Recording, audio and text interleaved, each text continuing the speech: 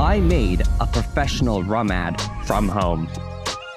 But first, I gotta take you back a week ago. I got a message from a client to make an ad for a bottle of rum. The next morning, I picked up the rum and I started storyboarding the video. The target demographic is men aged 25 to 40. They wanted the ad to feel mysterious and luxurious. I'm not a chemist myself. I don't know how the aging process works, but I found out from the client it has something to do with wood. I gotta get some wood.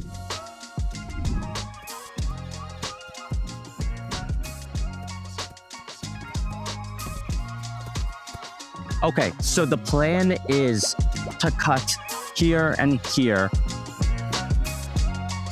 This is a lot more work than I thought it was. And after about halfway through cutting, I realized how much work this is going to be with a handsaw, especially with a bigger log. So I wanted to switch to something a little more powerful.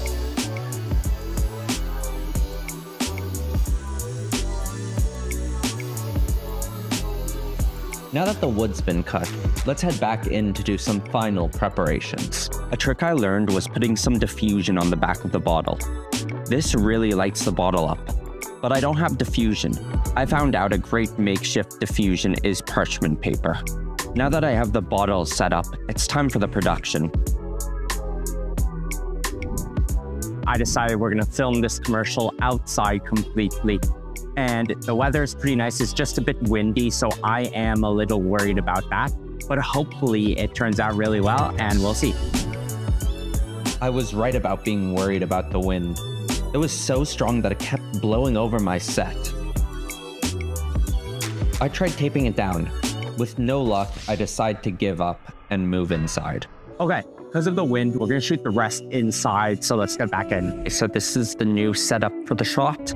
We have our key light, our backlight, actually 2 backlights, and we're using a piece of foam board for the fill light. For diffusion, I don't actually own diffusion, so we are using a piece of parchment paper to diffuse, as well as on the back of the bottle, we have a piece of parchment paper taped to the back, and that will make it look really nice. I have the whole thing on a Lazy Susan with some of the wood we chopped earlier. Also have our backdrop mounted by 2 magnets, 1 magnet here and 1 magnet down here. It's resting all on a sideways dresser.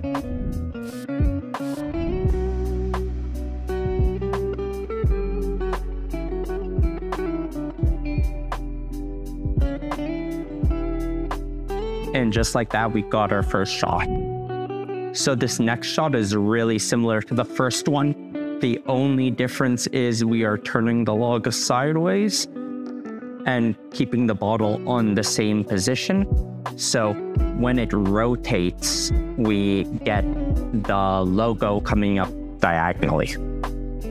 Wow, that looks really good. To get the next shot of taking the cork out, we're gonna hot glue this meat skewer to this cork.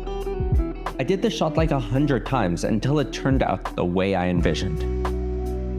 This video took a lot of time, so please hit the like button if you're enjoying it. So I forgot to record a few things, but this was the final shot. I'm really happy with how it ended up, and let's put it together in post. So I've been editing the ad for a few days now, and I'm really happy with how it turned out. I'm so excited for you guys to see it. Yeah, I'm gonna play it right now for you.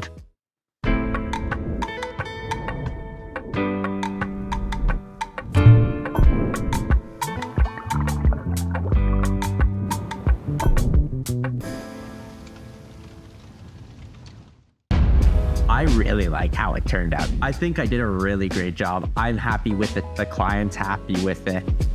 It took a while to do, so I'm really happy at the end result. Please let me know in the description down below what you want me to make an ad for next. Thank you guys so much for watching. Subscribe if you like. I'll catch you next time.